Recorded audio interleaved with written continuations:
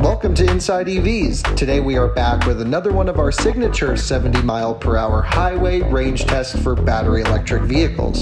Today we are putting through the Chevrolet Spark EV. You will join myself and my colleague Domenick Yoney while we cruise up and down the highways of Tallahassee, Florida, running this car from 100% down to 0 at 70 miles per hour on the highway.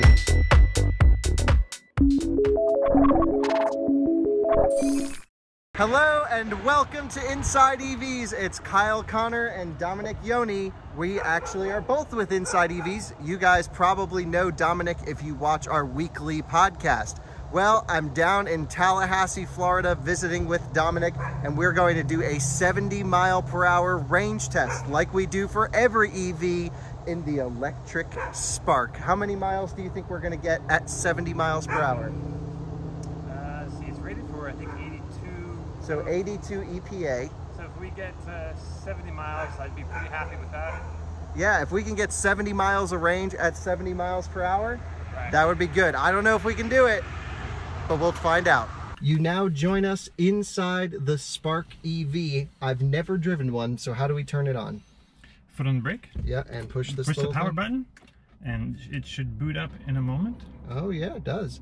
So just like every range test, we're going to run climate control. We need to. It's hot out today. Sure. And we are going to run it at a reasonable temperature in auto. Oh yeah, it's showing 77 miles of predicted range. Right. A maximum of 92 if we drive more efficiently, That's I right. imagine, and 61 if we drive less efficiently. Only 17,000 and a bit miles on this car, so still a fresh pack, more or less. Pretty fresh. Yeah, okay.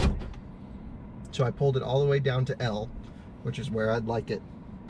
And we're 1 mile from the highway, which is typically about the same distance we get from all of our range tests to get to the highway. So we'll cruise over there, set the cruise control at a GPS activated 70 miles per hour. We'll, reference our phone data for that. And then we'll go until it doesn't want to go anymore. We're gonna do a loop style range test, which is important. It's a very still day today, not windy at all, and we'll be on relatively flat ground. So this is almost optimal conditions to get the most out of this car in the Inside EVs 70 mile per hour range test.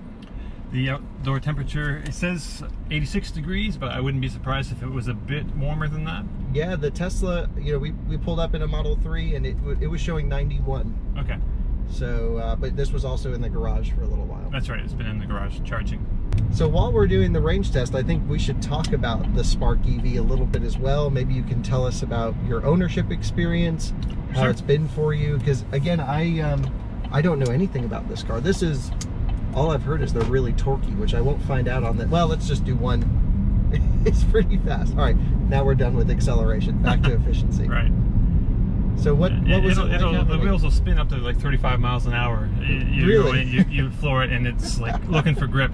And it's right off the bat. There's a, the torque really kicks in once you're going maybe 10, 15 miles an hour or so. Yeah, this way. Right. So it feeds in relatively smoothly. Right. It seems to handle pretty nimbly as well. Yeah. It's a, the battery is down low and it's relatively heavy because it's a 2015 and it's an early pack. It's an LG pack.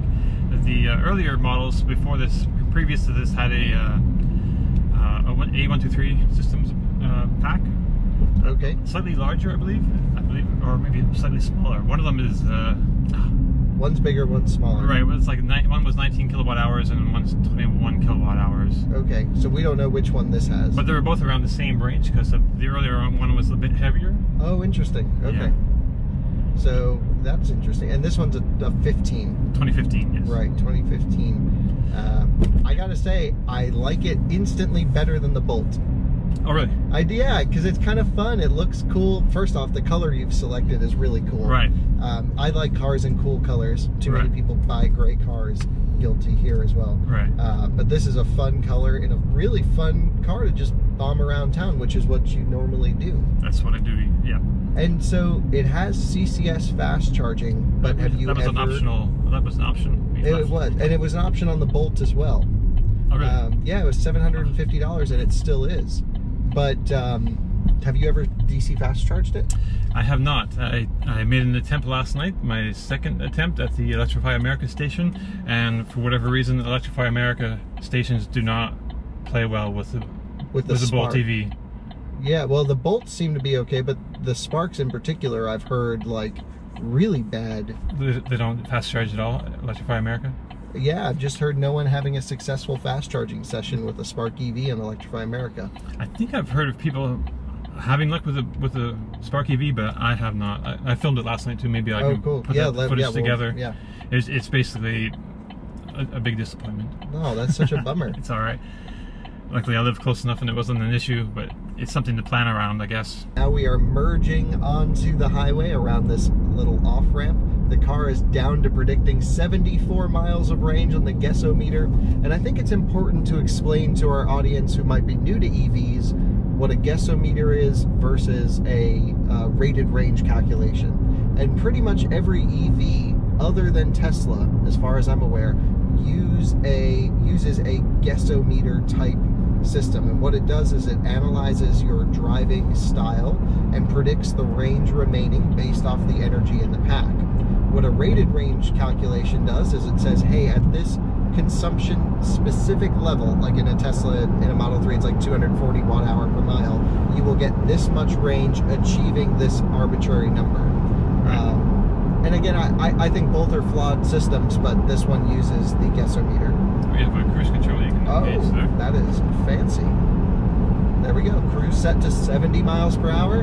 I'm going to pull out my phone, not on video, please don't call the police, and I'm going to verify that speed through GPS. Let's continue on with the test. We have reached our turnaround spot.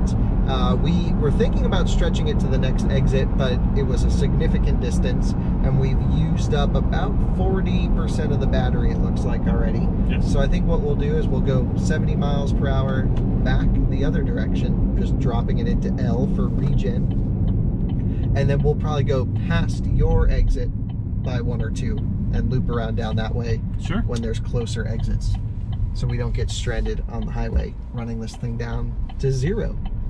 And so far though, the car drives great on the highway. I'm impressed with the Spark EV.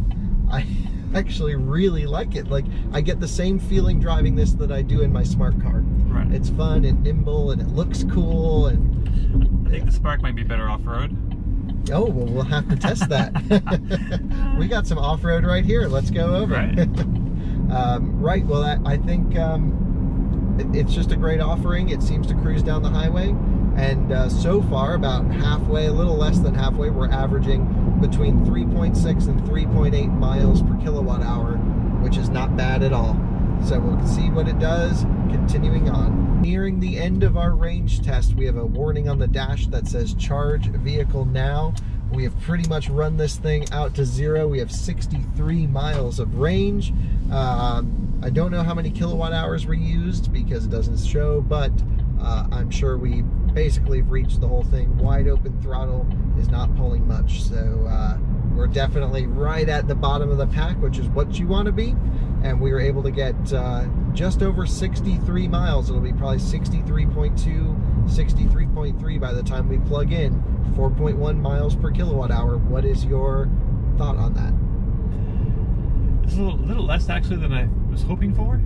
Okay. But well, keep in mind, hot day, 97 to 99 degrees Fahrenheit. That's right. We did have the AC on, but at a low fan speed, but still, you probably could have gotten another 2 or 3 miles out of it without air conditioning. But we always run our range test with climate because we don't want to get hot. That's right.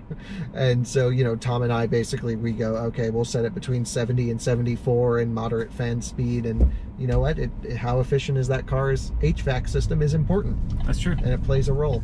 So you know, we did our standardized procedure. It just happened to be hot, but I think you could definitely eke more out of it by driving slower and by using less AC. Now we're heading to a charger, and let's hope we don't run out in the parking lot. And we are plugged in at Whole Foods on the Clipper Creek. Thank goodness we got the last charging spot because there's a Volt here. And let's take a look at these stations. These have some Oh yeah, it's got the nice brown interior. Insets and the seats. Yeah, that's kind of cool. So we have 2 GM electrified products here at the end. I still like the Spark better. And it's such a cool looking car.